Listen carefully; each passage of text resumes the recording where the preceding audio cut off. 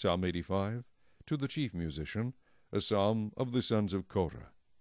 Lord, you have been favorable to your land. You have brought back the captivity of Jacob. You have forgiven the iniquity of your people. You have covered all their sin. Selah. You have taken away all your wrath. You have turned from the fierceness of your anger. Restore us, O God of our salvation, and cause your anger toward us to cease. Will you be angry with us forever? Will you prolong your anger to all generations?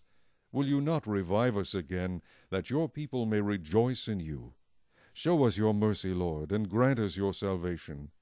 I will hear what God the Lord will speak, for he will speak peace to his people and to his saints, but let them not turn back to folly.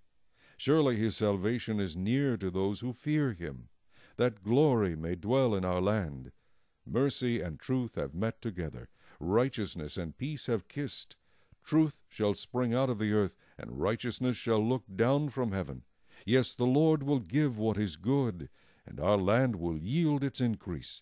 Righteousness will go before him, and shall make his footsteps our pathway.